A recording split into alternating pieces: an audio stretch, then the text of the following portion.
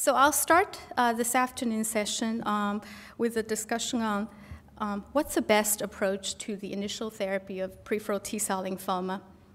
I'd like to provide a general overview in terms of what's current status in terms of both conventional therapy as well as approach of moving novel agents into frontline settings. So we start by reviewing peripheral T-cell lymphoma.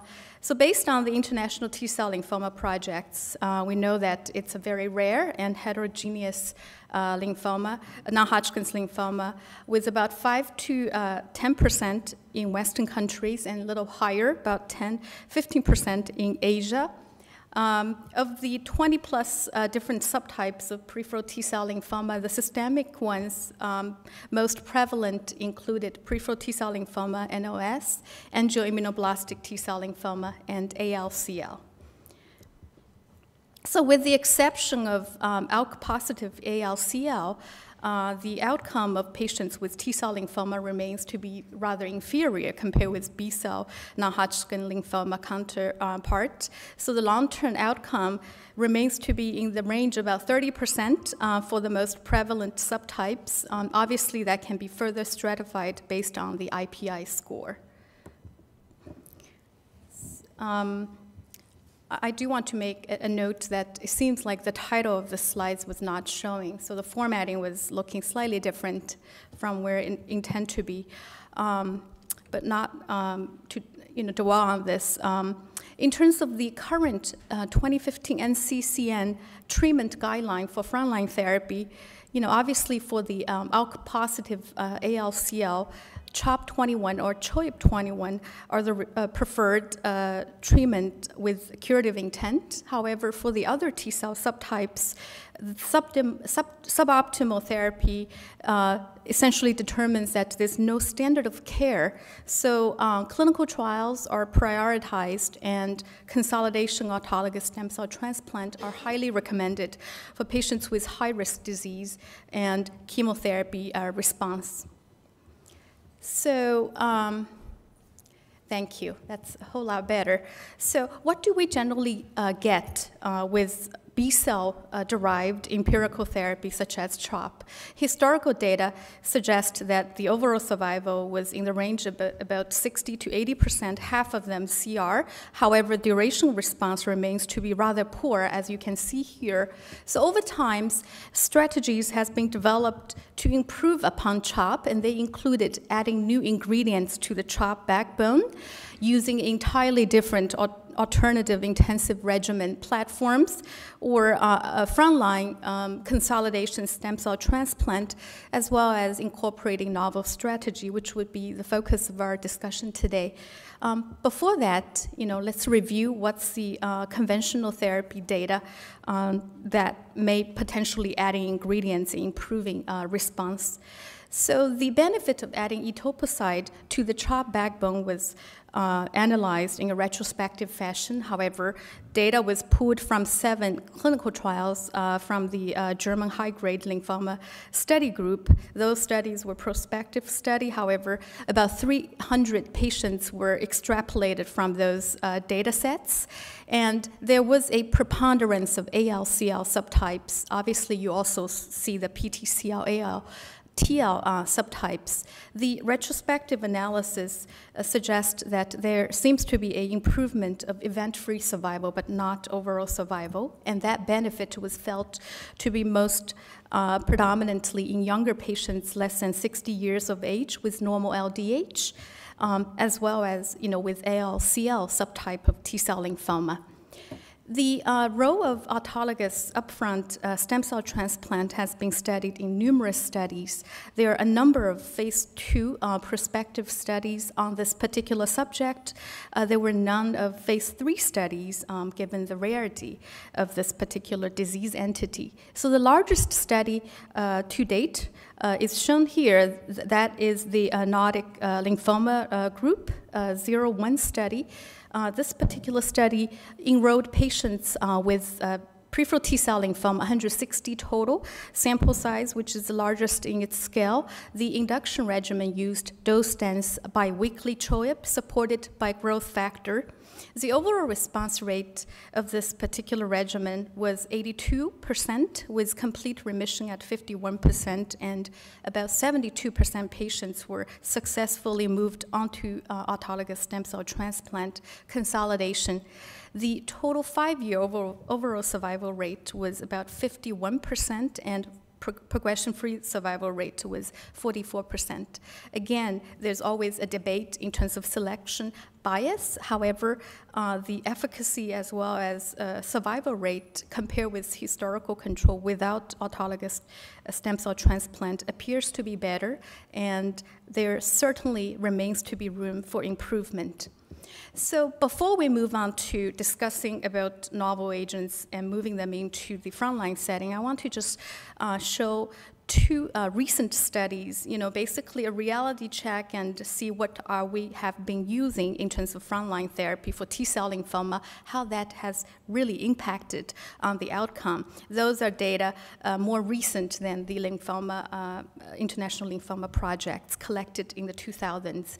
The first one seems to be the best benchmark we have so far. It was a multi-center US study that's essentially looked at data from 341 new T-cell lymphoma patients.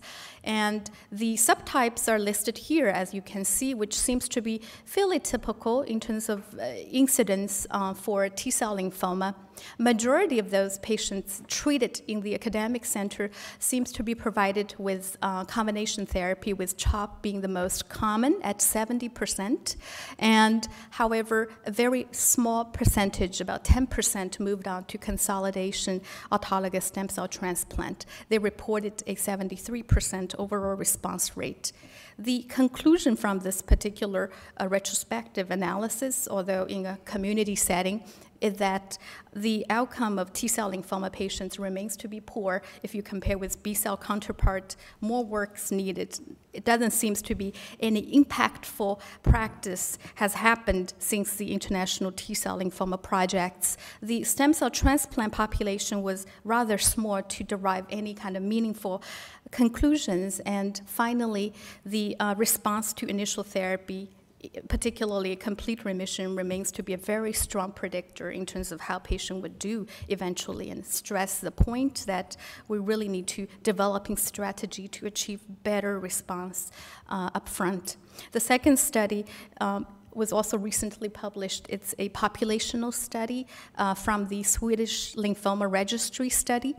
755 new PTCL patients unselected was analyzed here in the decade, in the 2000s, and the incidence seems to be rather typical, and again, the majority of the patients seems to be provided with adequate combination options, with, again, CHOP-like regimen to be the most common. And about 18% of the patients, which is over 100 of them, moved on to autologous stem cell transplant. The interesting analysis, I think, that was done in this particular patient population-based study was that they did in fact, looked into patients that are up to age 70 and relatively physically fit, so who potentially could be candidate for intensive therapy, including consolidation stem cell transplant, to really try to analyze what is really the impact of high-dose therapy as consolidation. So here they looked at 252 patients among the over 700 patients, and from that particular analysis, which appears to be the next best to randomized study, which we simply do not have, is that the multivariate analysis showed survival advantage for autologous stem cell transplant compared with those non-transplanted patients. And again, the additional benefit of etoposide was corroborated also in this population study to go along with what was discussed earlier with the retrospective German study. And you'll see here with the autologous stem cell transplant population, the survival data looks remarkably similar to the Nordic lymphoma group transplant study, and I assume that a lot of study subjects was derived from this particular population as well. So moving forward, how do we really modify treatment of T-cell lymphoma from a B-cell-based empirical adaptation to disease-based therapy that's incorporating into frontline thinking? So this particular slide summarized the currently approved novel agents, biologics, for indications in T-cell lymphoma, with the top 4 that have received FDA approval here, and then 2 other compounds was approved in Asia.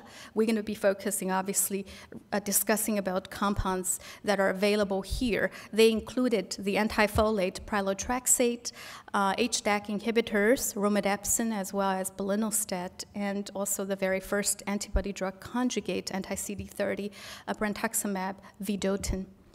So we start by discussing pralotrexate, which was a prototype and the earliest compound that had indications in relapsed T-cell lymphoma.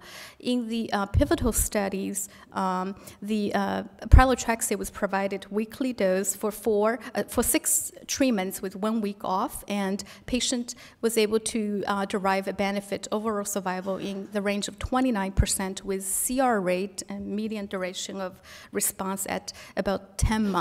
The side effects included mucositis and myelosuppression. The addition of pralotrexate to a frontline combination platform was experimented in this NCI Nebraska study, where CEOP, which essentially replaced adriamycin with VP16, was combined with pralotrexate. So in this particular regimen, patient would be getting CEOP for the first 5 days, as expected. Then they would be getting weekly pralotrexate at day 15, 22, and 29. The cycle length is quite prolonged at 6 weeks, and patient can receive up to 6 rounds of treatment. Consolidation autologous stem cell transplant was permitted in terms of the clinical study design. The small phase 2 study here evaluated 33 patients,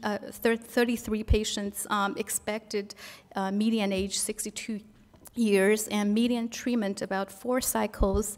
The conclusion here was that the overall response rate was about 70% and CR was about 52%. The investigator thinks that the CR seems to be high enough to warrant additional investigations with combination with pralotrexate. The next novel agent that are being experimented in the frontline settings is the brentuximab vedotin. You're all very familiar with this particular cartoon in terms of mechanism of action. So I would go right into just review some of the relapse data. In the registration trial, single agent brentuximab vedotin in patients with CD30 positive ALCL showed an overall response rate of 86%, CR rate of 57% at a standard dosing regimen, which is 1.8 milligram per kilogram given every 3 weeks. The side effects are included neuropathy and very mild myelosuppression. In experimental settings, single-agent brentuximab vedotin was also provided to patients with non-ALCL T-cell lymphoma patients, and it's a small phase 2 study again, 35 patients. The representative subtypes included ALCL, PTCL, NOS. The response rate was registered at 41% with a CR presence, and as you can see here in subgroup analysis in ALTL patients, the response rate seems to be a little higher at 54%, and interestingly, there does not seem to be a direct correlation in terms of response to the level of CD30 expression. The toxicities are very, very similar to what's observed in the ALCL initial study. So brentuximab brentuximab vedotin has been combined to the frontline CHOP-based therapy. The phase 1 data has been completed and reported as shown here. This particular phase 1 study essentially provides a brentuximab vedotin in two treatment platform, either sequential or concurrent. In the concurrent settings, the vincristine, the CHOP backbone, was omitted to minimize neurotoxicity. Following response assessment, patients were allowed to move on to additional maintenance with single-agent brentuximab vedotin. And in this phase 1 study, within the two subgroups, the treatment efficacy seems to be rather encouraging if you look at it, particularly in the combination treatment group. And I do want to note that the combination group included both ALCL as well as non-ALCL patient cohorts for 26 patients. So here you have overall response rate 100% and then CR rate 88%. The side effects profile seems to be rather similar to the backbone of CHOP. Collectively based on this data, the randomized study is moving forward in full steam. I'm sure a lot of you are participants in those endeavors. So the randomized study essentially compares the experimental arm of brentuximab vedotin with CHP, which without vincristine. Patients can receive up to 8 cycles of treatment, and that's to compare with standard CHOP arm. And subsequent to that, the study design was rather flexible in that patients could move on to autologous stem cell transplant and follow as part of the natural history of outcome. And the primary objective was progression-free survival, and expected enrollment was over 400. I believe we are in the stage of ALCL accrue while non-ALCL arms are closing at this point. So it's, the outcome is eagerly awaited, and particularly given well-tolerated profile for patients treated on this particular study. Next, we move on to the novel agents of HDAC inhibitor and their applications of moving into frontline. So as indicated before, there's two reagents. The first, obviously, with more follow-up data was the selective HDAC inhibitor romidepsin, which is provided weekly for 3 weeks with 1 week off. And the newer compound is a pan-HDAC inhibitor, belinostat, which is given daily for 5 days straight. And then the cycle was every 3 weeks.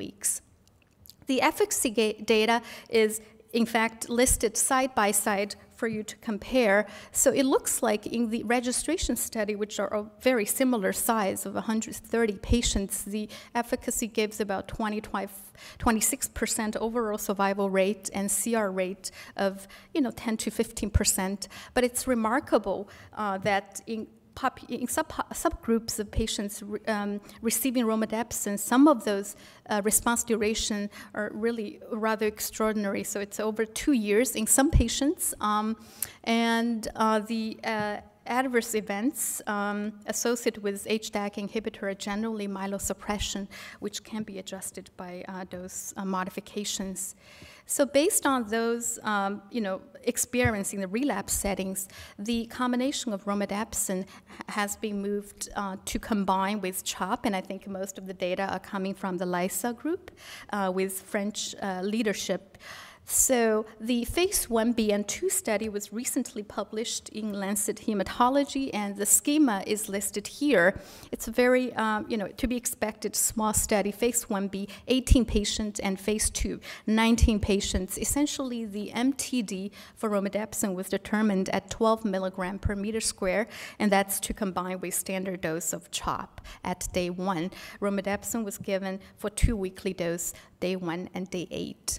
So the outcome, a total of 7 patients were treated. The adverse event was somewhat to be expected with a combination of CHOP plus romidepsin. So here you can see that myelosuppression with infectious complications, as well as some impact in terms of constitutional functionality here. The efficacy data looks like it has a CR rate of 51%, and 18-month progression-free survival was registered at 57%. So I think the CR rate and PFS rate allows this particular study to move on to a current ongoing phase 3 randomized study where romidepsin at 12 milligram per meter square is combined with CHOP, with a comparator of CHOP, and I think it's also a very large study at 420 patients estimated, and I think it's accruing, not in US, I think it's a European, other global regions. So what's available here in terms of romidepsin combination in the frontline settings? There is a investigator consortium where romidepsin is being looked at as maintenance following induction chemo, CHOP-based plus autologous stem cell transplant. For a patient who remains to be in remission following those procedures, they have the options of moving on to romidepsin maintenance, which is given once every 2 weeks. And the endpoint is to look at 2-year progression-free survival following transplant. And the other newer HDAC inhibitor, belinostat, has also been studied first in the phase 1 dose finding stage for a combination with CHOP, and I think with the goal of eventually moving on to combination in randomized fashion. I don't really have any data to share with you for this. So then to be more thinking outside the box, so if the CHOP-based backbone seems to be not optimal, and could we just kind of, make a leap of faith and thinking about, can we move biologics combination directly into frontline settings? Some of those combinations has been tested in the relapse settings, and I think this is one particular study that was reported at the recent Lugano conference with the combination of lenalidomide plus romidepsin. It's also a consortium investigator-initiated efforts. So in this particular study, lenalidomide was given day 1 to day 21, 1 week off, and then romidepsin was given weekly for 3 doses. The MTD was at maximum for each of the compounds, but in reality, when you're looking at the outcome, that the median dose was needing to be reduced with ongoing and continuous therapy. So romidepsin was at 8 milligram and lenalidomide was at 15 milligram. The overall response rate in a fairly highly refractory resistant population was about 53%, and side effects was somewhat to be expected. So based on that, and there's in fact a phase 2 upfront study that is completely chemotherapy-free, utilized the combination of romidepsin plus lenalidomide. The design was very similar to the phase 1-2 study that we just mentioned earlier, with a combination of romidepsin plus lenalidomide and accruing for patients with T-cell lymphoma. The objective here is to looking at preliminary efficacy and also particularly looking at if that afford certain delays to cytotoxic chemotherapy, or at least not encouraging development of chemo resistance subsequent to that. So finally, certainly the previous discussion is not meant to be comprehensive. There's so many other very new compounds and with novel mechanisms out there that's being experimented in the relapse settings. But I do want to make a point of looking at emergent data in terms of looking at cell signaling pathways, genomics, to really provide us with new clues and thinking T-cell lymphoma in its own right, where there are recurrent genetic mutations such as IDH2 or DNA methyltransferase or ROA type of mutations start to defining subtypes of T-cell lymphoma, and also clinical pathways along JAK-STAT, mTOR, or NF-kappa B are being elucidated as to how that's going to be impacting our target selection and evaluation for treatment. So to summarize, for the simple question of what is the best approach for initial therapy of T-cell lymphoma. That's a long discussion, and I think the bottom line is that we're still awaiting for a high-impact, practice-changing platform for T-cell lymphoma. However, significant efforts has been made to understand the biology and also applying novel treatment compound into the frontline settings. I want to particularly mention that certainly we would encourage referrals and also participation for clinical trials, because that really is the best way of gaining answers and in a sufficient sample size to make any kind of meaningful considerations. Now, outside of clinical trial where it's not accessible, certainly CHOP alone is inadequate as initial therapy for most patients. For physically fit young patients, addition of etoposide and also considering consolidation in first remission is highly desirable. Those are young, fit patients, and novel agents in combination are being provided in clinical trial settings more and more. So, and I think for a lot of you this morning, in the biology session, Dr. Injarami at Cornell was talking about patient-derived xenograft, and we do have a concerted efforts at Cornell to looking into T-cell lymphoma in terms of investigation and also testing for targeted therapy. So thank you for your attention.